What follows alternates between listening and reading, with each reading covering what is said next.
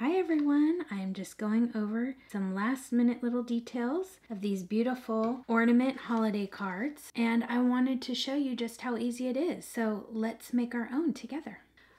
Alright, for this card we're going to need a round 6, a round 2 for the detail, and also a 2/10 for the very fine details. The color palette is up to you. Today I'm going to be using a mix of red and greens, and then I'm going to be using my Coliro Pearlcolors for my iridescent metallic details. I'm going to be using watercolor pencils to draw out my lines for my colors and shapes. This one I am doing 2. This is a 5x7 sheet that I have taped off about 1/2 inch all the way around, because for this one I want to be able to cut this edge frame off and put a backing piece of paper behind it, whereas this one is a true 5x7 and I was able to fit 3 ornaments on here, but it's a lot of extra work, another ornament. So we are going to work in just 2 today. I'm going to use my kneaded eraser to dab out some of this pencil and make it a very faint line.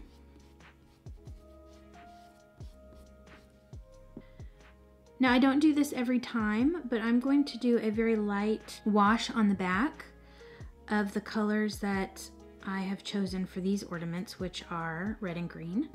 So I'm just wetting the ornament, and this will help the light color to go on smoother, more evenly, and it'll just kind of give you a nicer effect than wet on dry.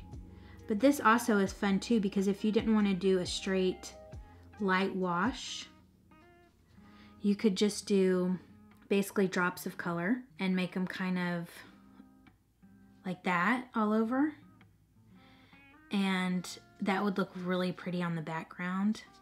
For when you could leave some stripes with no iridescence, no detail, and just have it be a stripe, and then you can accentuate some of those blooms that you've left in there, and that can be part of you can already start setting up your patterns in this phase if you would like. So I just put in, you can see, I just put in a couple drops of that color, and this is probably a little darker than I want, but it'll work just fine. And then I just kept adding water to my brush to dilute and move that color around. Make sure our brush is clean before we move on to the green. And one of the reasons why I like this card so much is because, kind of like all the others, it's just a cathartic, relaxing experience for me, because it's patterns and geometrical shapes. And I just find that so relaxing to paint. And I don't want to say not think about, because there is a lot of thought that goes into the patterns of these ornaments, but it's just a different kind of thought. It's like a freeing, because I'm more comfortable with doing those lines and stripes and diamonds, those kinds of things. I'm more comfortable with that. So for me, it's just easy to just move through it, and it's fun to think, okay, well I've got a squiggle here, so I want to be able to put some lines here, and I can't, I don't want to double up on the squiggles and all those kinds of things. So okay, so here we've got our green, very light.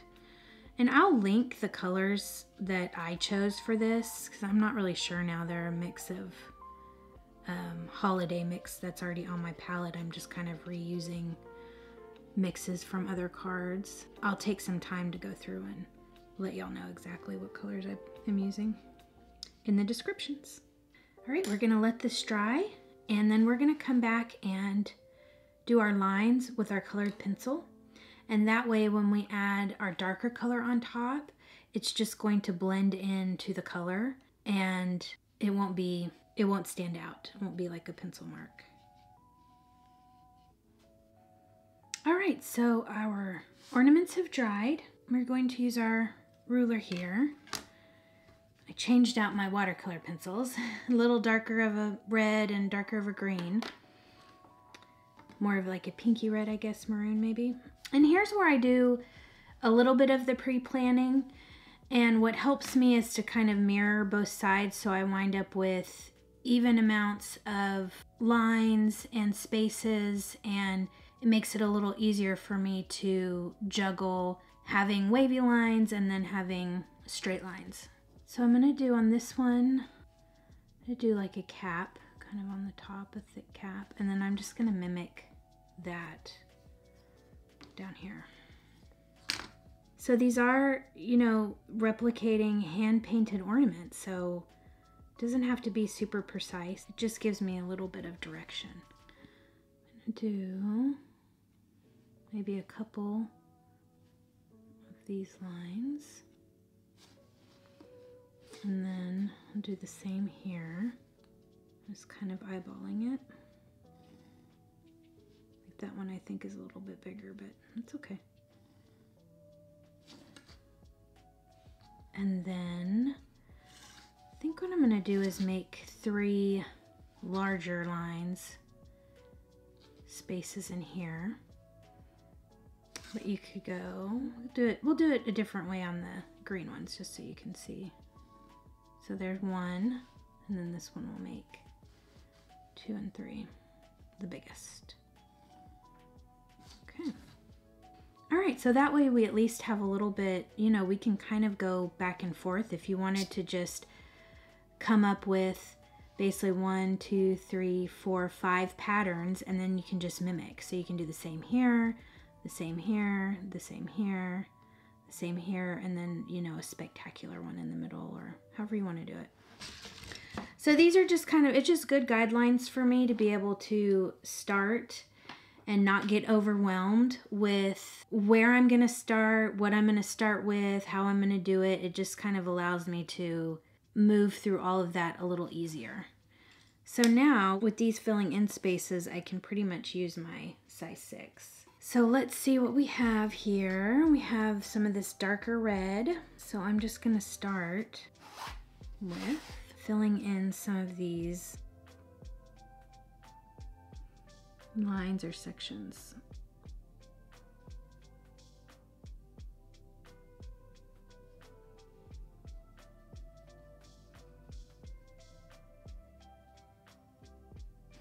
So for this stripe here, I just added some water to my brush after I finished painting that bottom section, and used this lighter red to fill in this stripe. And I'm just mimicking, just doing the top and the bottom the same. So I think I'm going to add a little bit of pink. I have a little bit of pink here, and I'm just going to add it to the red, create a little different color. It's probably going to be kind of light too. And this pink that I'm adding is called cold pink. That much I know. Oh no. Okay. Well, this is a good example of how we handle things like this. I'm going to take a clean, wet brush and just kind of buff it out. And red is really hard because it stays. But look, we did it. Looks so good. Okay. But that kind of stuff happens. So don't freak out. You can either make it a part of the piece or see if you can scrub it out. So I think I'm going to try and make this one this snazzy large middle color here. Seeing how that just gave it a little bit of pink. Just a touch different shade.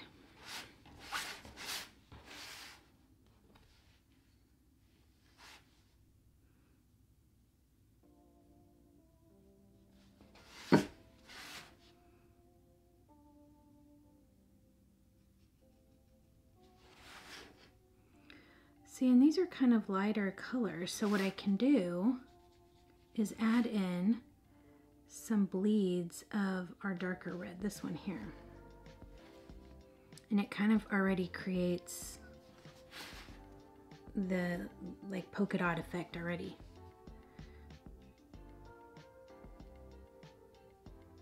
So when it dries, It's a little wet, I think.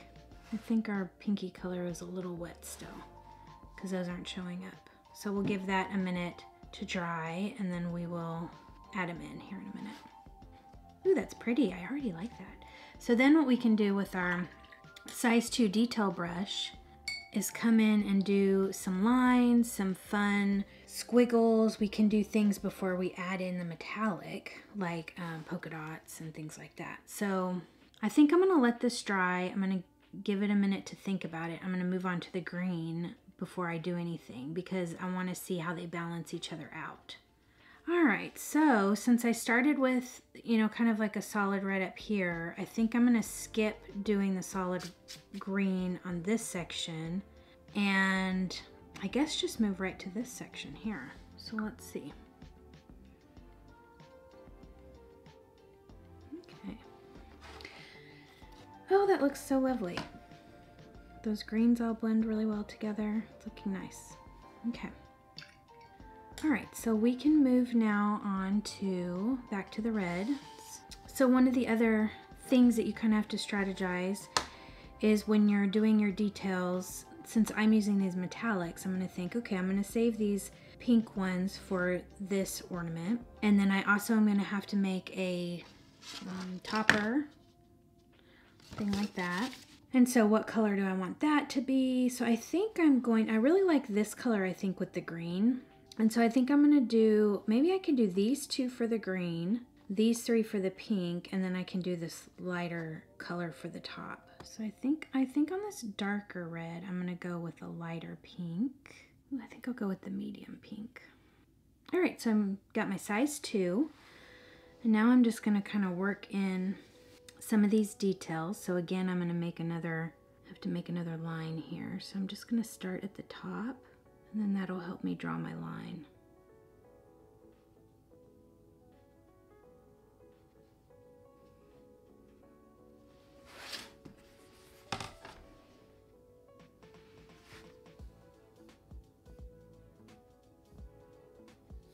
That's why I like drawing my lines. It just takes all the guesswork out. It makes it a little easier to just move through it. All right, so I'm gonna mimic that same pattern down here.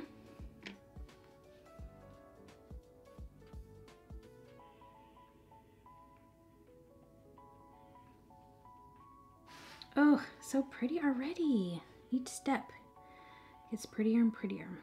So I think for this one, I'm gonna use a darker pink since it's a lighter shade.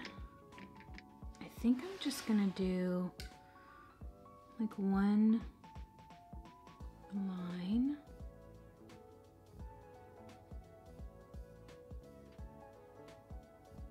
And then I kind of just straighten it up a bit if it needs it. So we can always add little dots in here. We can always add more things. Just layer by layer, looking at it and seeing what it needs. Maybe what we should do here is do some polka dots. And we can stick with the darker pink. And I think what I'm gonna do is, I'm gonna do some smaller ones and then we can enclose them with another circle. So we'll let all that dry. And then I think what we can do, take our smaller brush. For some reason that number 2, it's not detailed enough for me. I think normally because when I paint this, my head is right over it. And since I'm on camera, I can't do that. So I'm having to practice different angles and strategies for myself today.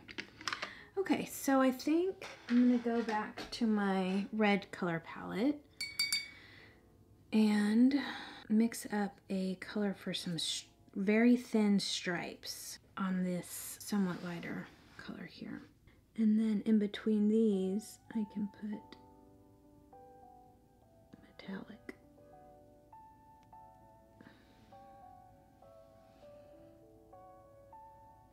Or polka dots or whatever. Okay, looks nice. All right, and then here we talked about doing the press.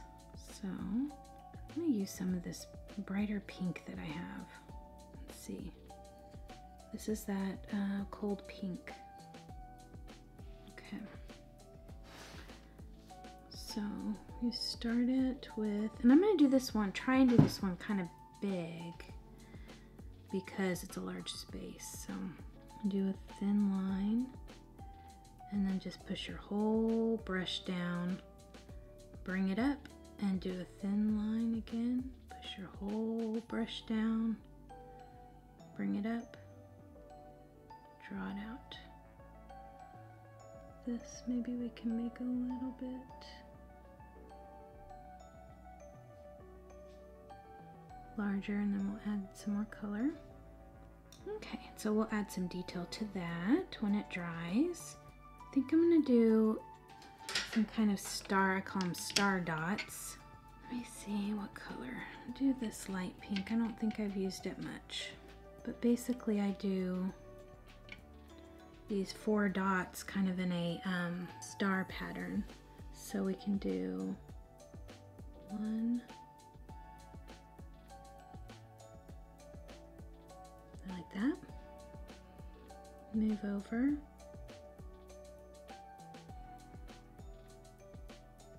Another 4.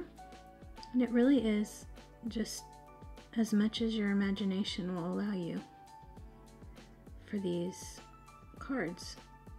And I even tried to look up hand-painted ornaments, old-timey ones, and wasn't much on there for inspiration for me.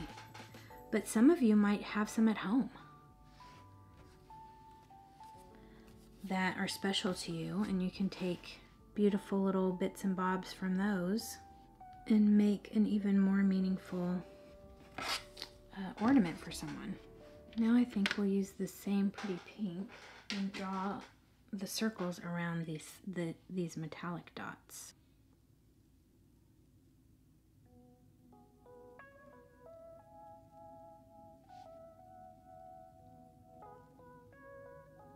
I love to experimenting with colors with these ornament cards because you wouldn't think that this hot pink necessarily would go with kind of this maroon red, but when you add in the metallic and kind of these lighter shades of red, it really brings it all together. So I was thinking it might be kind of nice to add some metallic on these edges here. And you don't have to stay, like I guess I don't have to stay in the pinks, but I kind of like the pinks. I'm gonna do this light one again. I like that color. So I'm just gonna add it right here.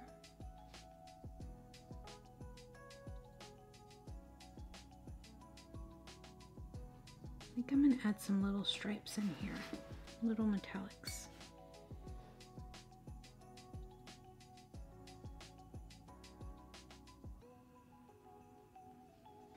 Now I think I'm going to add my metallic in here.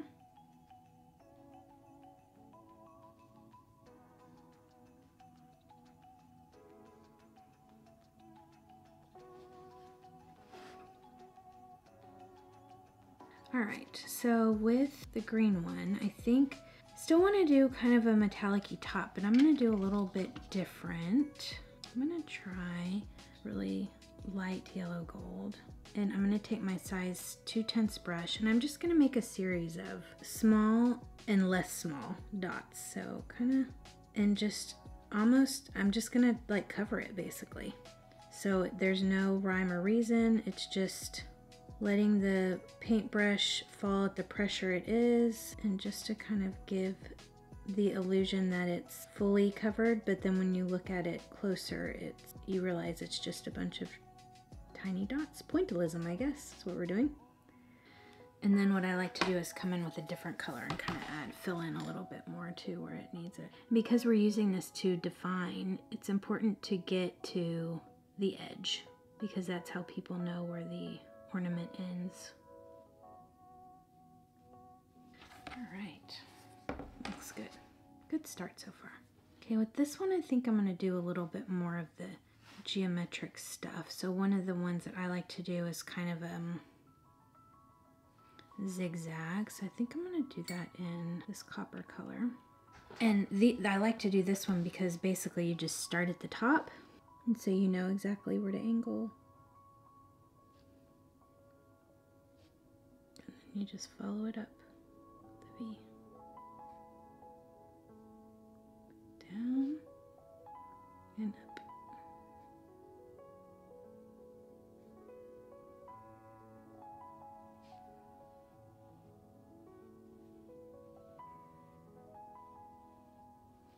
Red. And then just to make it a little more interesting, I like to thicken this part. That is not the part that I usually thicken. I usually thicken this part. But today, we are going to thicken this part.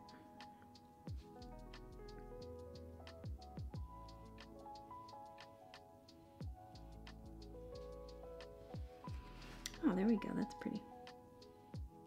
So one of my other favorite ones to do is a squiggle. I think I'm gonna do it in the lighter shade. You can either start from the top and make it big. You can start in the middle. I think I'm gonna start in the middle because I'm gonna do green lines on the other side too. I was just wondering if I should do those first, but we will move with this. So you just kind of peaks and valleys. And then we'll just do the same pattern on this one. Okay, that's lovely. I think I'm gonna do one. I think I'm gonna do a small gold line through here.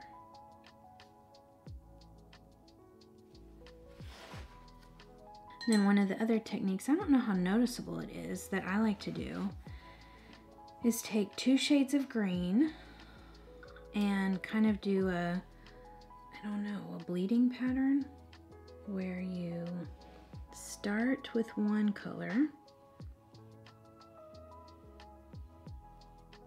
and then you grab another color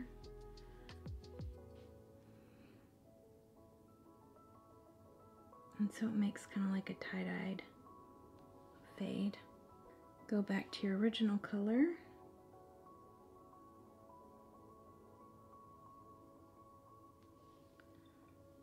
And finish with that one. And then we can start with that one here.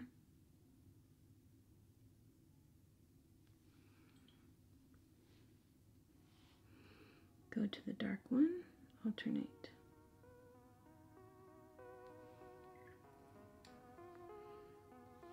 I just think it makes for a cool visual effect.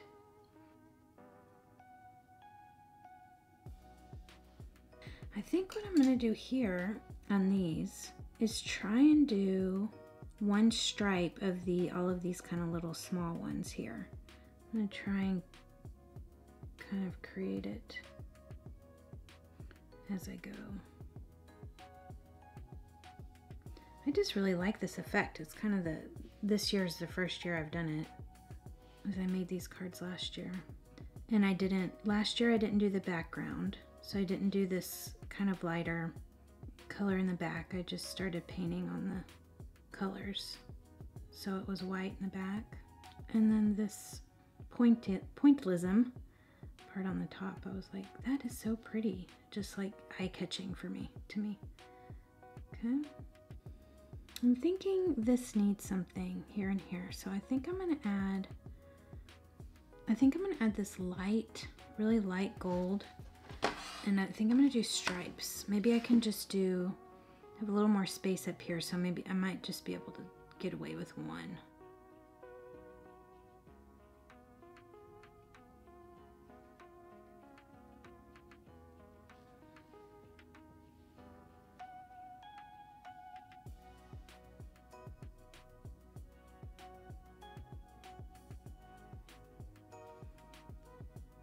All right, I think I'm gonna do here, I'm also gonna do some dots, small, bigger.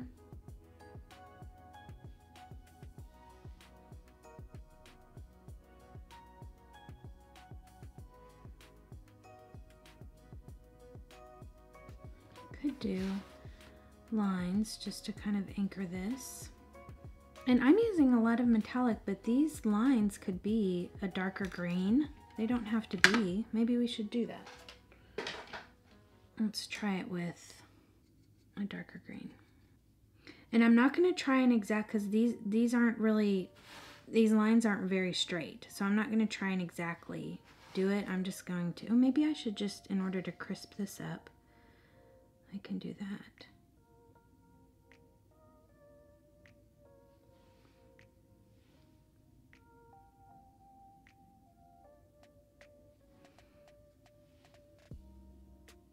Of course, and then I get wobbly.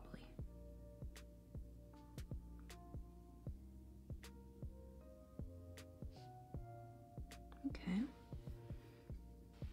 that's pretty.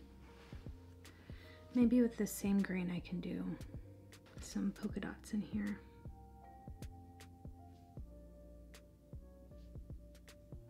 In the valleys and the peaks. I like that. Okay. I kind of think those are finished. I think this one I can move on to do the topper, but I'm gonna have to turn it upside down.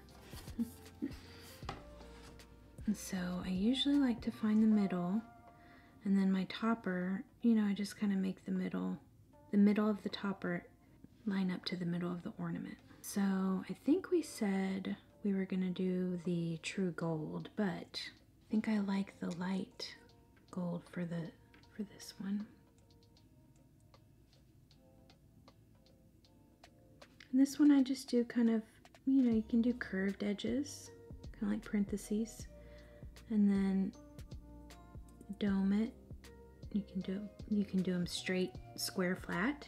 You can even do them patterned, because a lot of times they are in real life, IRL.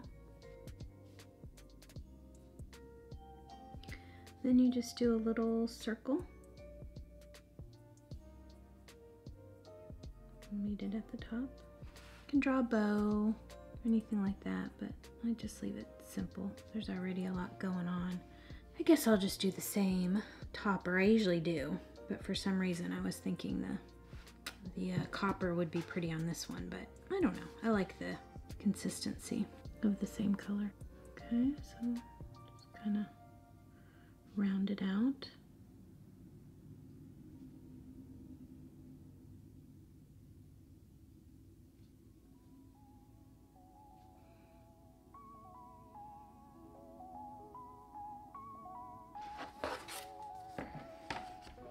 Beautiful. And if you wanted to leave, sometimes these toppers have the scalloped edges, so you could always not even paint this top part and kind of make your edges scalloped, and it could also be part of the top decoration there. So the possibilities are endless. All right, so that is how we create beautiful handmade ornaments, replica handmade ornaments, handmade. And the beauty of it is they can be any patterns, any colors. I love for these, I love adding this little star stamp I have, and I do embossing powder on it with a greeting, and the greeting can be anywhere. The bottom, at the top, wherever you have room for. You can handwrite the greeting. You can do the stars in watercolor. This is basically the shape. It comes out looking like this, but that's the stamp shape. You could do splatter. You could splatter the metallic. You could splatter these colors. You can get the background wet first and then splatter, and it just kind of makes like just a real interesting background effect as far as faded and almost like the camera. Thank you for joining me today. If y'all want to see how I actually turn this into a card and do the embossing powder and the greeting and how I frame it on the cardstock and all of that kind of stuff, let me know in the comments below. I will show you how I make a complete card, but I just figured it was going to be watercolor. So thank you for joining me. I appreciate all of your efforts and all of your comments and all of your love, and I feel it. And I'm so happy that hopefully I can pass it back to you. So anyway, thank you. See you next time. Bye.